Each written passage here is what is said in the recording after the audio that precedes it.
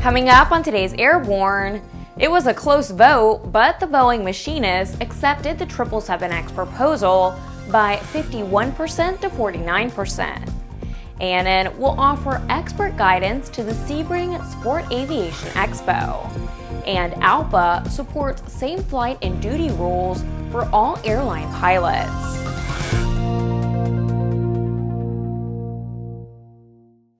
Welcome to Airborne on Aero-TV. I'm Ashley Hale.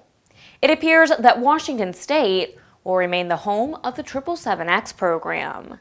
Members of the International Association of Machinists and Aerospace Workers, District 751 in Puget Sound, District W24 in Portland, and District 70 in Wichita have confirmed that they have voted by 51 to 49% to accept an 8-year contract extension that assures the 777X airliner will be built in Puget Sound by IAM members. In addition to securing the manufacture of the 777X fuselage and carbon fiber wings for the Puget Sound region, the agreement reaffirms Boeing's commitment to maintain 737 MAX production in Renton, Washington through 2024.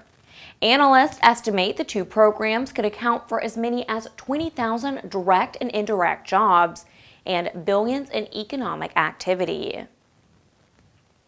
Dr. David Juwel, a regular contributor to ANN and a longtime advocate for greater expertise in sales and marketing for sport aviation companies, will be presenting a forum on Thursday, January 16th at the Sport Aviation Expo in Sebring, Florida. The forum will be held in Forum Area 3 at 10:45 a.m. Eastern Time. Dave has been a conspicuous advocate for greater marketing education for over a decade, starting primarily with a series of articles entitled In the Business of Aviation, but Not in the Business of Business, a series that remains one of our most requested and remarked upon to date. In addition to Dave's Thursday presentation, ANN will present a Friday forum, again in Area 3 at 10:45 a.m. Eastern Time, by LSA expert Earl Downs. It will address the realities of what is and what is not an LSA in today's world and what you can do with them.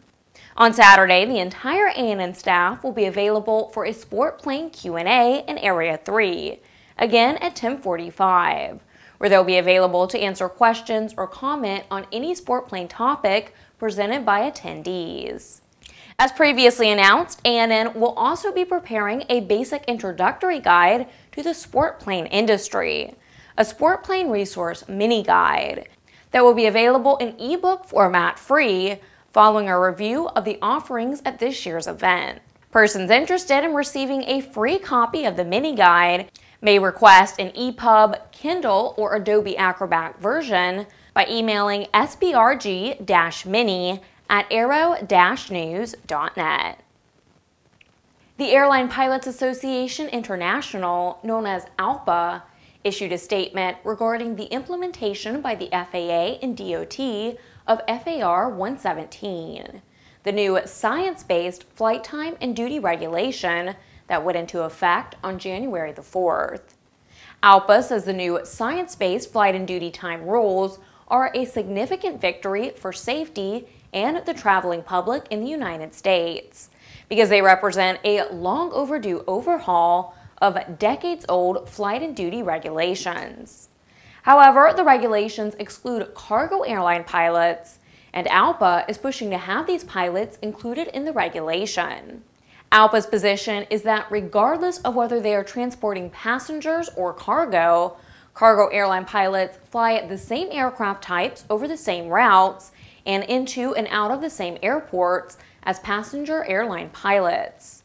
This is why ALPA supports a U.S. House bill called the Safe Skies Act, which would require that cargo pilots also be included in these regulations in order to increase overall safety for the public.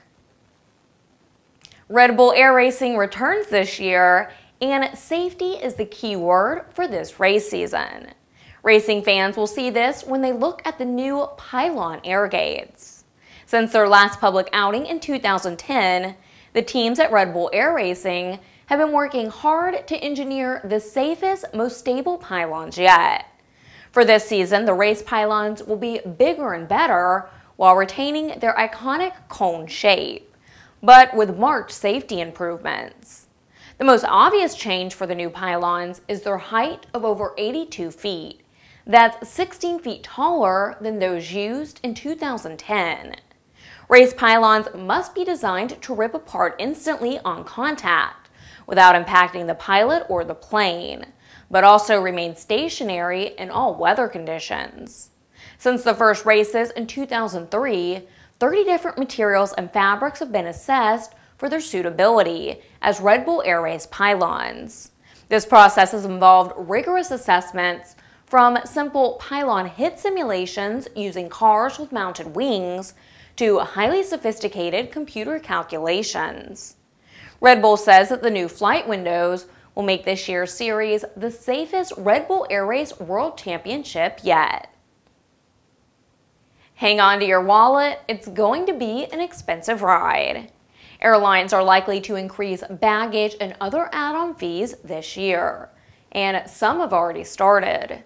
It's reported that airlines collected over $6 billion in baggage and change fees in 2013, and United Continental Holdings did not wait for the first of the year to reach for your wallet. The carrier has already doubled its fees for oversized bags to $200 and upped its fees for passengers with 3 or more bags from $100 to $125 for each bag. The airline said through a spokesperson that the change was partly due to the infrastructure needed to handle oversized luggage. Delta collected about $1 billion in fees last year, with United Airlines in second place at about $650 million. Spirit's fee structure is a little different. Pay online when you book your ticket and the bag is $6. That's up from what it used to be at $5. But if you gate check luggage on Spirit, they're going to ding you for $100 each bag. Stand by for some counter rage when you check in for your next flight. A composite construction amphibious airplane capable of carrying 5 to 6 passengers is in the works through a collaboration between Virginia-based Privateer Enterprises and Comp Air Aviation in Titusville, Florida. Comp Air Aviation claims a history of building high-performance composite aircraft, and over the past 15 years have been building carbon composite kit aircraft with an eye towards FAA certification. John Meekins, owner of Privateer Industries, said he, quote, recognized the experience of Comp Air Aviation and a team was formed, end quote. Meekins says the aircraft is to be built of carbon fiber composites, making a light and strong airframe that is protected against the corrosion often associated with waterborne aircraft. This light structure, combined with the 724 horsepower Walter 601 series turbine engine, will deliver performance not seen by previous amphibians. Meekins, who describes himself as an industrial real estate developer, pilot, entrepreneur, and inventor, said he couldn't find a suitable seaplane for him and his family, so he decided to design and build one. That led to the partnership with Comp Air, which now will develop a proof-of-concept prototype of the airplane. Entries for the Air Race Classic opened last Thursday. The 4-day all-women transcontinental air race will be capped at 55 teams this year, and collegiate teams normally make up nearly 20% of each year's racers. This year's race will begin at Buchanan Field in Concord, California on June 16th, and hopscotch across the middle of the United States before ending in New Cumberland, Pennsylvania at Capital City Airport. Each team consists of at least 2 women pilots. They must fly VFR during daylight hours only and are given 4 days to make flybys at each en route stop and then land at the terminus. The race route is approximately 2,400 status miles in length. Each plane is handicapped, and the challenge for each race team is to achieve actual ground speeds as far over the handicap speed as possible. Over 20 of the women will be actively enrolled in aviation education programs. The collegiate teams have effectively remained competitive, gaining momentum each year. In 2013, 4 teams took the top 10 positions. You're watching Airborne, more in a moment. Since its inception, Redbird Flight Simulations has been dedicated to developing new training technologies and processes in an ongoing effort to make aviation safer, more affordable, and more accessible. Consider Redbird's flagship flight training device, the FMX, a superior quality, full-motion, feature-rich advanced aviation training device priced with real-world flight training organizations in mind. With standard features that are anything but standard, such as wraparound visuals, a fully enclosed cockpit, quick change configurations, scenario-based training compatibility, and of course, an electric motion platform, the FMX serves up a level of realism that is simply unavailable in other training devices on the market. For more information on Redbird flight simulations, the Redbird FMX, and Redbird's entire line of flight training devices, visit www.redbirdflightsimulations.com. Over the past 2 decades, no resource has compiled as much expert-valued information about the sport plane world than the Sport Plane Resource Guide. Over 1,500 pages, hundreds of aircraft, dozens of how-tos and directories. All this and more will be coming to the sport aviation world soon with the new, all-electronic and updatable Sport Plane Resource Guide for your iPad, iPhone, Kindle, tablet, PC, or other electronic devices. Get your order in now. www.sportplane.com. Welcome back. If you'd like to suggest a story for Airborne, Aero-TV, our website, or podcast, drop us an email to news-by@aero-news.net. Evergreen International Airlines has filed Chapter 7 bankruptcy documents in Delaware, following an involuntary petition by its creditors 2 weeks ago. Tom Patton has that story. The filing was made in federal bankruptcy court on New Year's Eve. In the documents, the company estimated assets of $100 million against debts of up to $500 million, according to a report from Oregon Live.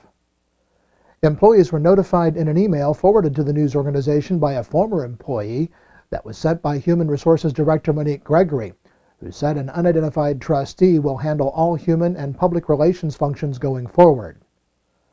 Gregory outlined the procedure employees should follow for health care and 401k assistance.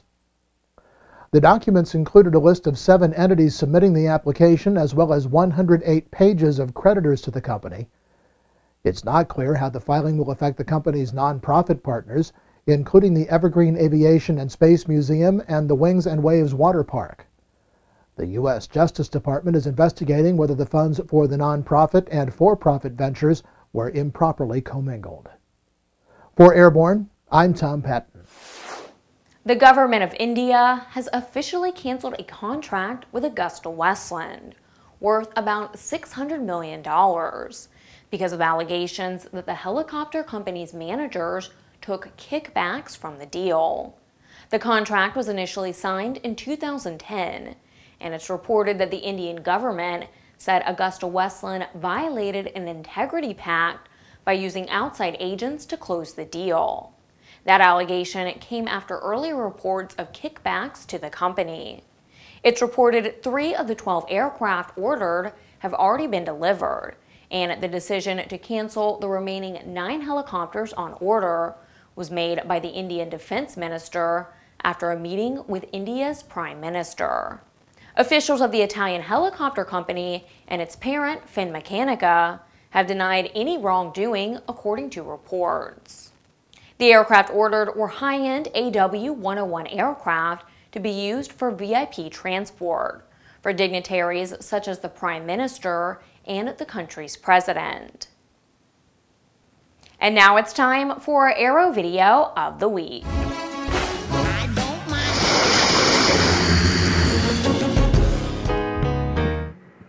How low is a low pass? This low pass by a Goonie bird is so low it takes a few seconds of the video to figure out what's headed your way. Search DC3 Low and Fast on YouTube. And don't forget to duck. The Whirly Girls Scholarship Fund is expanding its sponsorship program to include 12 initial memberships to the organization. These sponsorships allow women who fly helicopters to join the Whirly Girls organization at no cost and take advantage of the many benefits of being a member, including participation in the generous scholarship program. The Whirly Girls Scholarship Fund Incorporated was created to oversee and administer the scholarship funds raised by the Whirly Girls and their auxiliaries. The scholarship fund administers a number of separate scholarships currently valued at approximately $65,000. Whirly Girls was formed in 1955 by Jean Ross Howard Phelan, who wanted to build a community where female helicopter pilots could share and grow. Today, it has grown to include the largest source of scholarships for female helicopter pilots. Membership is open to any woman with a helicopter license. There is also a Whirly Girls Auxiliary available to those who are not eligible for regular membership.